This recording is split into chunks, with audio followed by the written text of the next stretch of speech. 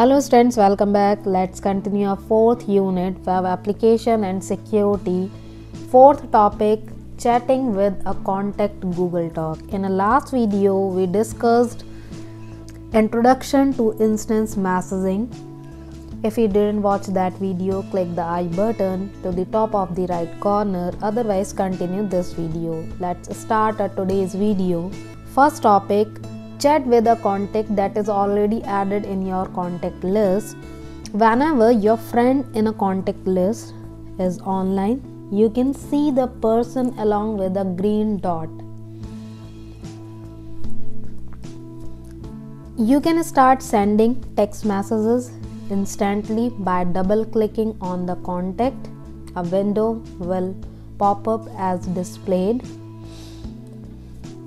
You can type the text in the text box and press enter key. The other person will see the text message and respond to your message. Second one topic, general rules and etiquettes to be followed while chatting. First one, messages should be short and to the point. And second one, always introduce yourself by name if your screen name doesn't reflect it. And third one, always ask if the other person has time to chat first, regardless of how important you think what you have to say it. It's not going to be well received if the recipient is busy.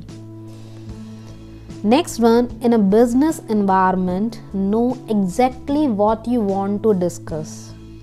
And next one, typing your messages in uppercase is extremely rude. It's considered shouting and very aggressive. Next one, give people time to respond. Multiple questions sent to a recipient before they have had a chance to answer can seem more like an interrogation rather than a conversation. Next one, wherever possible, give the person you are communicating with your undivided attention. It's not just a sign of respect, but if you have multiple conversation happening and are allowing other issues to distract you, you may miss an important point in the other person's message or lose the gist of the conversation. Next one, it's important to properly end an instance messaging conversation. Next one, chatting on various type of messenger. According to your syllabus, we are discussed only two, chatting on Gmail or chatting on Yahoo.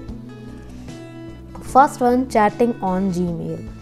Once you sign into your Gmail account, a contact window will be displayed either on the left side or the right side within the browser.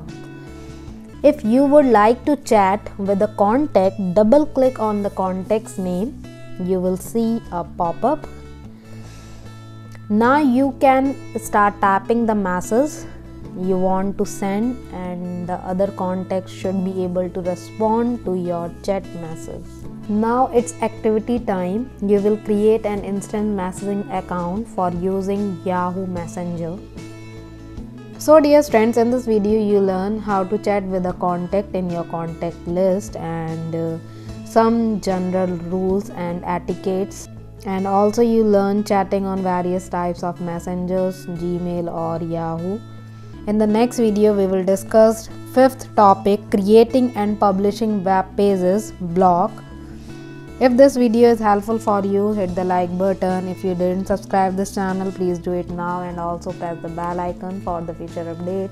Share this video to your friends and family members so this video can reach more students. Thank you so much for watching everyone. Bye bye.